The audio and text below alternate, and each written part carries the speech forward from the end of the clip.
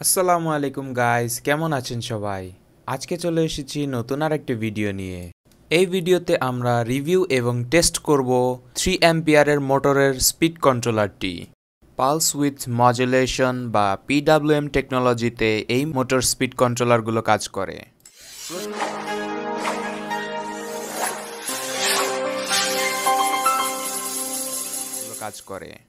প্রথমেই আনপ্যাক করে দেখে নিব কি কি আছে এর প্যাকেটের ভিতর।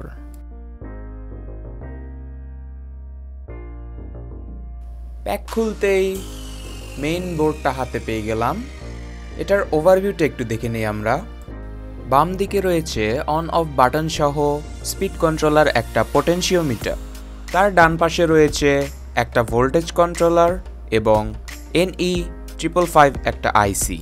মূলত NE555 আইসি দিয়ে PWM এর সিগন্যালটা কন্ট্রোল হয়, যেটা দিয়ে ডান পাশের হিটসিঙ্কের নিচে থাকা মসফেটগুলো মোটরের স্পিডকে কন্ট্রোল করে। বোর্ডের বিপরীত পাশে ইনপুট এবং আউটপুটের লাইনগুলো খুব সুন্দরভাবে মার্ক করে দেওয়া আছে। এই বোর্ডে ব্যবহৃত সুইচ সহ পোটেনশিওমিটারটা অ্যাকচুয়ালি খুবই হাই কোয়ালিটির হয়ে থাকে। অ্যাম্প্লিফায়ারে ব্যবহৃত পোটেনশিওমিটারগুলো কিছুদিন পর দেখা যায় নষ্ট হয়ে যায়। তবে আমি এ ধরনের একটা সার্কিট অনেকদিন যাবৎ ব্যবহার করছি, আজ পর্যন্ত পোটেনশিওমিটার নিয়ে কোনো সমস্যায় পড়তে হয়নি আমাকে। এই বোর্ডটিতে পাওয়ার এসএমডি কম্পোনেন্ট হিসেবে ডেকাওয়াট প্যাকেজের অর্থাৎ TO252 প্যাকেজের একটি হাই অ্যাম্পিয়ার মসফেট ও একটি রিভার্স পোলারিটি প্রোটেকশন ডায়োড ব্যবহার করা হয়েছে, যে দুইটা কম্পোনেন্ট হিটসিঙ্কের নিচে আছে। বোর্ডের এক্সট্রা অংশটা আমরা আলাদা করে নেব। প্যাকেজের মধ্যে থাকা নব এবং স্ক্রুগুলোকে লাগিয়ে নেব।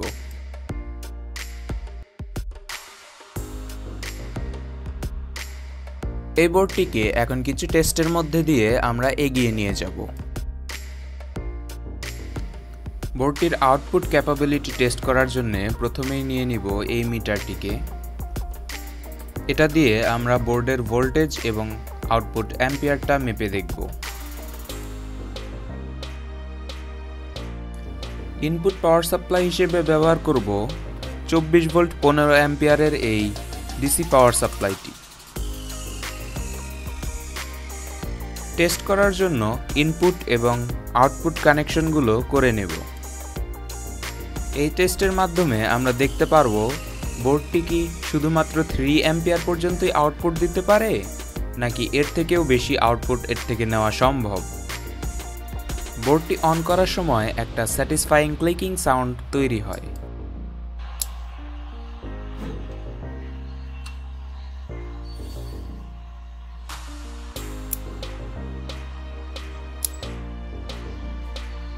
পোটেনশিওমিটারকে ডান দিকে ঘোরানোর সাথে সাথে দেখা যাচ্ছে আউটপুট ভোল্টেজ বৃদ্ধি পাচ্ছে। 24 ভোল্ট ইনপুট দেওয়ার ক্ষেত্রে দেখা গেল 2.4 ভোল্ট থেকে শুরু করে 22.4 ভোল্ট পর্যন্ত আউটপুট পাওয়া যাচ্ছে। এখন আমরা ডিসি 755 মোটর দিয়ে রেগুলেটরটিকে টেস্ট করে দেখব।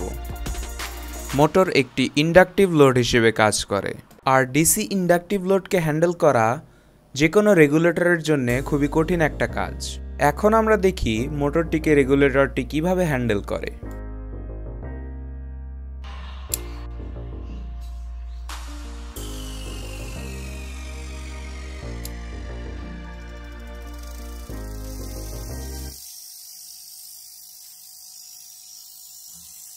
মোটরে কোনো ধরনের লোডবিহীন অবস্থায় 350 মিলিঅ্যাম্পিয়ারের মতো কারেন্ট এটি 24 ভোল্টে টেনে নিচ্ছে।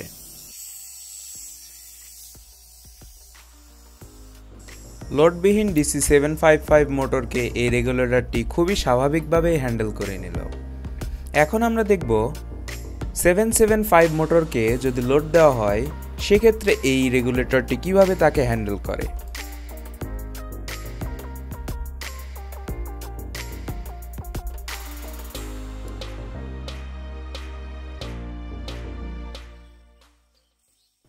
প্রথমেই আমি একটা পিক লোড দেওয়ার চেষ্টা করব। এক্ষেত্রে দেখতে চাই সর্বোচ্চ কত অ্যাম্পিয়ার পর্যন্ত লোড দেওয়া যায়।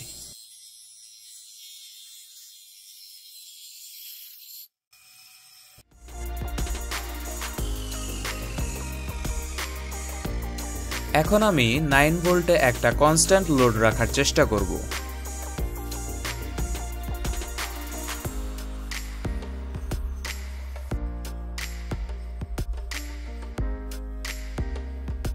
টুয়েলভ ভোল্টে একটা কনস্ট্যান্ট লোড রাখার চেষ্টা করে দেখা যাক এটা কত অ্যাম্পিয়ার নেয়।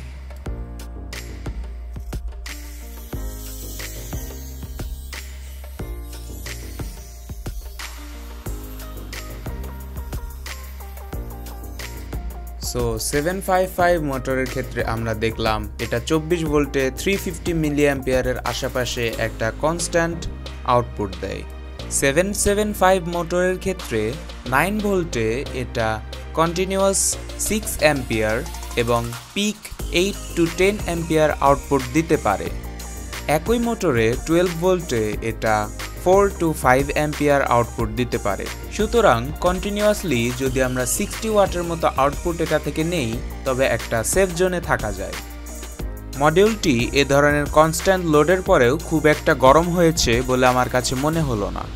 এটা জাস্ট হালকা একটু ওয়ার্ম হয়েছে বলা যায়। আগেই বলেছিলাম ইন্ডাকটিভ লোড হলো ডিসির ক্ষেত্রে সবচেয়ে কঠিন টাইপের লোড।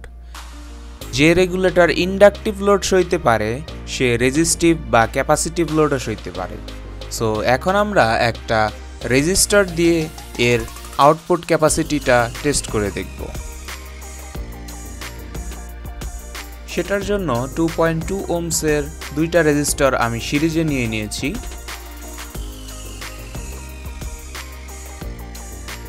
কানেক্ট করার পর আউটপুটটা অন করার সাথে সাথে আমরা দেখতে পাচ্ছি রেজিস্টরগুলো কারেন্ট ড্র করা শুরু করে দিয়েছে।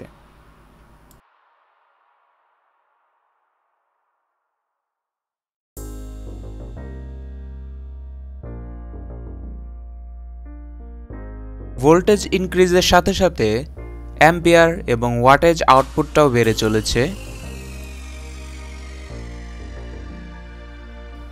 এক্ষেত্রে 20 ভোল্টে 4.5 অ্যাম্পিয়ার অথবা 96 ওয়াটের মতো আউটপুট আমরা নিতে পারছি। এই মডিউলটা রেজিস্টিভ লোডকে কমপ্লিটলি হ্যান্ডেল করছে, অর্থাৎ এটার সাথে আপনারা এলইডি, ফ্যান বা ব্যাটারি চার্জ যে কোনো কাজেই আপনারা ব্যবহার করতে পারবেন। জাস্ট একটা প্রিকশন থাকবে, এই মডিউলে কখনো উল্টোভাবে পাওয়ার দিবেন না এবং ব্যাটারির সাথে কানেক্ট করলে উল্টোভাবে পাওয়ার নেবেন না, সেক্ষেত্রে মডিউলটি নষ্ট হয়ে যাবে। তো আজকের ভিডিও এই পর্যন্তই। ভালো লাগলে লাইক, শেয়ার এবং সাবস্ক্রাইব করতে পারেন। আসসালামু আলাইকুম।